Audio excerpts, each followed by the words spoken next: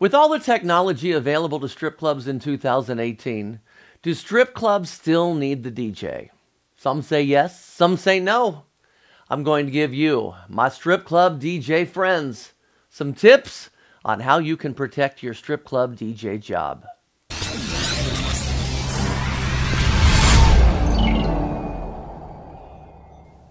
With all the technology available to strip club DJs in 2018, do we still need a DJ? There are automated DJ programs. There is the ability to play music right from the internet. We can have playlists created in programs like Spotify and YouTube. So, do strip clubs really still need the DJs in 2018? I'll tell you this. If all you do as a strip club DJ is introduce an entertainer to stage and play songs that she's selected that are in her folder, then there are owners and managers out there that will tell you no. You're probably listening to this and saying, Danny, you're a strip club DJ. Are you saying the strip club should get rid of DJs? Absolutely not. But I am going to say that if you want to keep your job in 2018 and beyond, that you need to pay attention to these three words. Prove your worth. Make sure that you, as a DJ, are doing things that the automated programs and internet sites can't. What I've done today is I have enlisted the assistance of a very special guest. He is the 2016 Exotic Dancer Publications DJ of the Year. He's on the board of directors and the secretary of PANDA, the Professional Adult Nightclub DJ Association. He is a music reporting DJ for Billboard Magazine and DJ Times. He's my podcast partner from Panda Off the Charts and Panda Top 20. From Columbus, Ohio, my good friend, Ilan Fong. How are you, sir? Good, Danny. Great to be on the show, man. Thank you so much for having me. I'm glad you could be here, man. Strip Club U. I tell you what, we're talking about DJs and how to keep your strip club DJ job in 2018. And the first thing I want to talk about, I'm going to run a scenario past you. Okay. We're in the club, and it's a Tuesday, not a whole lot going on. Couple customers, couple entertainers. And the DJ decides, well, it's slow, so I'm just going to load a playlist and go talk to some friends at the bar. So he does that, and he goes over there, and all of a sudden, the owner walks in. And what do you think? I mean, the owner's looking over there. He's saying, man, the club's dead. Why is it dead? And then he looks over at the bar, and he says, what's my DJ doing sitting over at the bar? So he goes over there, and he says, yeah, what are you doing over here? He says, well, it was dead, so I just loaded a playlist and, took it easy. So what do you think the owner is thinking when he said it was dead, so I loaded a playlist? He's thinking, why in God's name do I have this DJ in my club? Exactly.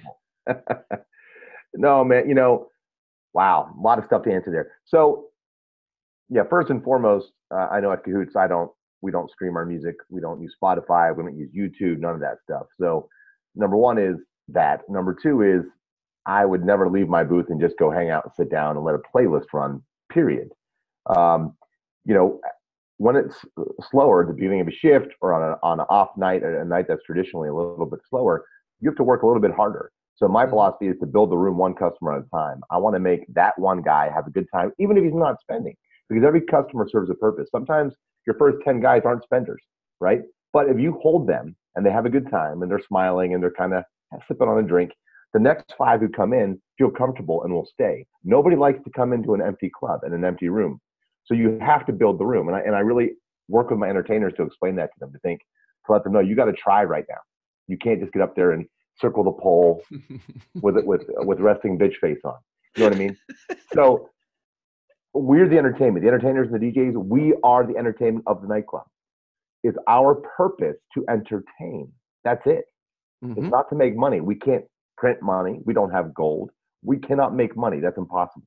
Our purpose is to entertain. So, that's a big part of it. And you have to pay attention to your room, and you have to watch what's going on, and you have to put in effort the whole shift. And that's how you turn a crappy night into a good night into a great night into a record-breaking night. Well, one of the things that I see a lot in this industry, and you and I have been doing this for a while, before computers came out, it used to be a skill level that you had to have to be a DJ because you had to load the music from CDs or records or tapes or whatever. You had mixers, you had to fade the one into the other. Technology has changed all that. We now have automated programs. You can just load a playlist or just load your next 20 songs, put it in autoplay and go. So one of the things, technology, it's made it easier to do the basics of being a DJ. And one of the problems we have is we have, and I'm not knocking barbacks or anything, because I know you were a barback before you were a DJ, but you know, when the DJ doesn't show up, they just throw a barback up there and just he loads the playlist and calls the girl. And those are the things that are really kind of killing the industry, that I guess just like what we were saying, just being a playlist DJ. Yeah, I think, I was a barback for 3 years. So mad respect for the barbacks out there. But I think technology, like anything, it's meant to be a tool, right? So it can make some basics, like you said, of DJing a lot easier. But there's so many nuances in our craft, okay? So it took me years. I remember after I was a DJ for about 2 or 3 years, I thought I was ready for a head DJ gig at a big club. I was nowhere near ready. I had no clue what I was doing. And I remember even 6 or 7 years, and I look back at my three-year-old DJ self and laugh like, yeah, you had no clue. And even at 7 years, I didn't. So, you know, there's so many little intricacies and nuances that go into the job that you're totally unaware of until you have to actually do it. You know, you said something about the technology and throwing people in there. And I think I learned, one of the points I wanted to make was I learned more from my managers on duty. And I was blessed to work with some of the best managers in the business than I did from other DJs, because the manager on duty is the one who's going to correct you every shift, every minute, everything time you do something wrong. You know what I mean? Or something he doesn't like for the room. The key difference is the managers at that time understood and knew the importance of their DJs. So they actually knew what they were talking about and corrected me in a way that was positive for me and for the club. So it's really hard to train a DJ. The head DJ is not going to be there on the other DJ shifts. You know, sure, because I could train the guys, but that's not what we're paid to do. Unless you're going to pay me a big salary or something to be there 80 hours a week, that's not going to happen. You know what I mean? So the managers have to have a key understanding of what is important about your DJ to help the young DJs get better. Good point. You know, I was on Facebook the other day and I read a post and I copied it down here. It came from Phil Jordan. Okay. And he made a quote, a really good quote. He said, "I hate clubs when the DJ says nothing except announce the girls to stage. Might as well have a jukebox." And that was one of the statements that I read. And I said, man, that's a really good point. What he's making is, because if all you're going to do is announce a name and play a song out of a playlist, but computers, I mean, the one thing computers cannot do is computers cannot read a room. Computers cannot tell you that I got a group of this age group here or demographics over here. That is where DJs can step up their game and prove their worth, as we'd like to say. And I know you up at Cahoots in Columbus, you've got a really good format. You are really good at reading the room. So what I want you to do is let our listeners know and viewers out there, what is it you actually look for when you are playing to the room? What are you looking for? Toe tapping? People getting into it? Do you scan the room for ages? Give me a little bit of an idea of what you look for.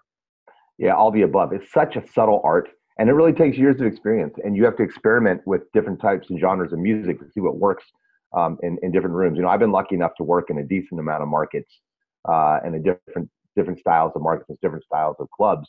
So that helps a lot as well. So first and foremost, you have to have the music format to read a room. If you're letting your entertainers pick all their music, it doesn't matter if you're trying to read a room, because you have to play what they want. So you're kind of stuck there. But if you are a club where the entertainers don't have a lot of say or no say in the music, ultimately, then you're truly getting to DJ, which is what we have at Cahoots. We have an open format. I can play almost any genre of music. I pretty much can play any genre of music, but not every song from every genre. Right. But yeah, so reading a room, number one, you know, you have to know what your club wants. What is their target demographic? What is their business model first? And what is their brand first and foremost? Because the music you play and the format you play is going to determine what that is, right? Then second, you look at the people in the room. You know, I want to make our prime clientele happy, right?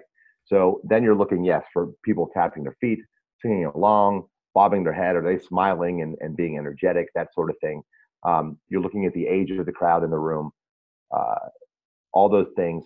You also, you know, an element of it, I do consider my entertainers, of course. I'm watching what entertainers on stage, what does she perform best to, what costume she has, what songs can I play that will accent her costume or her look, that will make the gentleman pay attention or take notice more.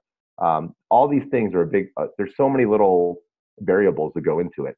And, reading a room, another kind of going back to what we said earlier, reading a room, especially when we're talking about the slow part of the shift, a lot of DJs, in my opinion, make the rookie mistake of playing slow music because it's slow. And that's, if you play one or two songs that's slow, that's one thing, that's fine. But when you get in that rut of playing a bunch of slow crap, don't do that. You want to have energy in the room. You want it to have to be fun, so that when the people coming in the door who maybe can't see your stage yet are paying their cover fee and talking to the front door people, they're going, oh, wow, it's a party in here. There's energy in here. I have a house mom or girls come up all the time. They'll come up from the dressing room and they'll be like, what's going on? Why is it so slow? We thought it was a party in here. It was jamming because of how I was DJing, because they can hear the music in the dressing room.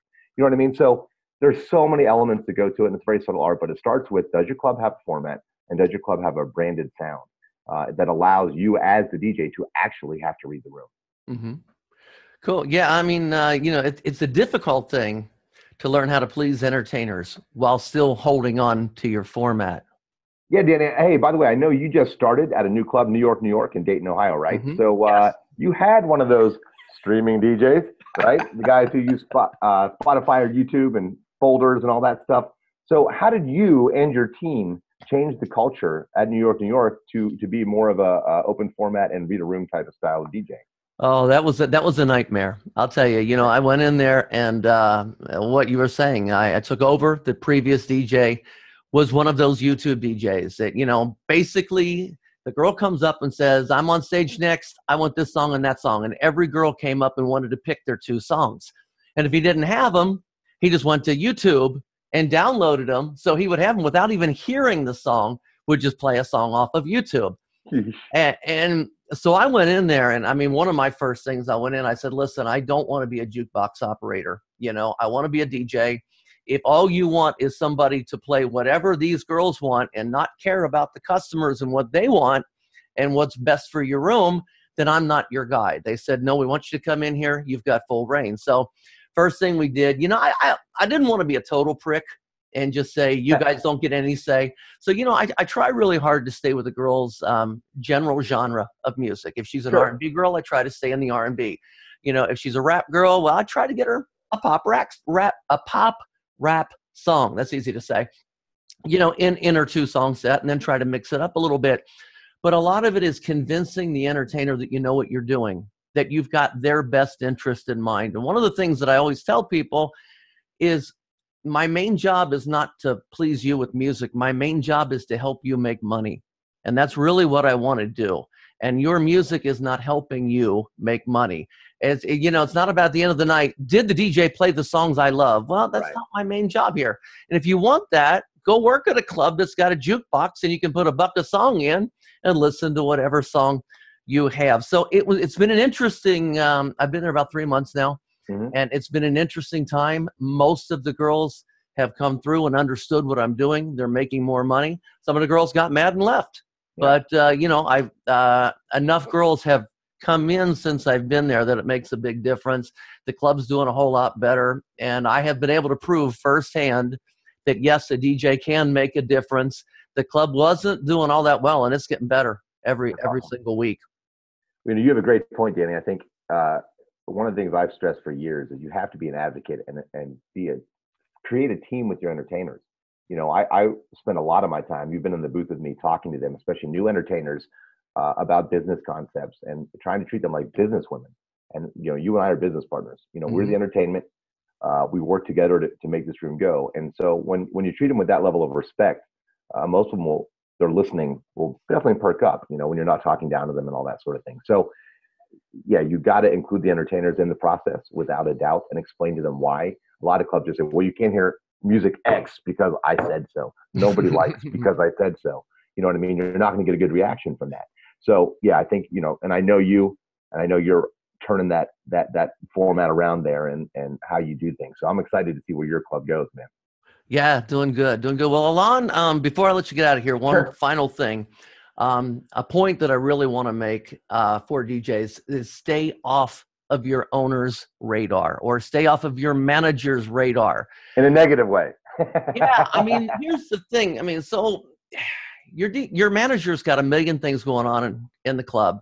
He doesn't need to be thinking about, is my DJ playing the right music? Is he doing the right thing? Is he doing the right promos? Things like that. Is he saying the right stuff? Do what you're supposed to do. Do your job. Don't be a pain in the ass. Don't constantly. I mean, if you got a problem, obviously you can talk to your manager about it. But you know, there are DJs just constantly, well, this girl didn't pay me, that girl didn't do this girl did that, just constantly being a pain in the ass. And another thing, recently on Facebook, there's this big thing about a girl made $1,000. How much should my tip be? Oh my God, I didn't get my $100, my 10%. Well, you know, I'll tell you something. Computers, they don't ask for a tip out. Right. You know, so again, prove your worth, do your job, stay off of your manager and owner's radar, and that's how you're going to stay relevant and keep your job in 2018. Ilan, any final thoughts? Yeah, I think in general, you know, there's always something going on in every nightclub and every job. Really, it's a life thing. So you can mention it once or twice if there's an issue, and though your superiors or whoever you go to will either address it or they won't, and then it's out of your control. Mm-hmm. So I'm a big believer in worry about what you can control. So what I can control is DJing to the very highest level of my ability every minute of every shift I work. That's all I can control. I can't control the entertainers. I can't control the customers. I can't control my management. You know what I mean? So in those moments when I get frustrated, we all have crap that happens at work. So, you know, I get it. But when I get that way, I'm like, you know what? Focus on the DJing. Mm-hmm. You know, say something if you can, and then move on, and then stay up. You know, bitching and complaining at work to all your coworkers and all that does nothing but make everyone negative or bring everybody down.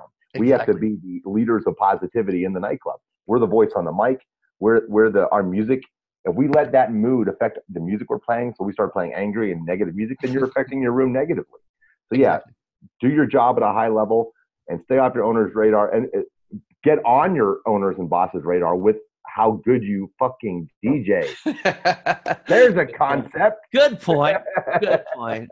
I'll tell you what, Ilan, man, I'll tell you, I'm so glad that you came on the show today. And for my first guest on a Strip Club U episode, and will you come on again sometime when we want to do this again?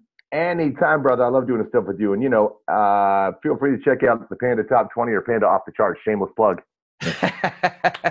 PandaTop20.com, PandaOffTheCharts.com, StripClubU.com, DJDannyMyers.com. It's all right there, man. Thank you, guys. Don't forget, like the show, share the show, and we'll catch you on the next one.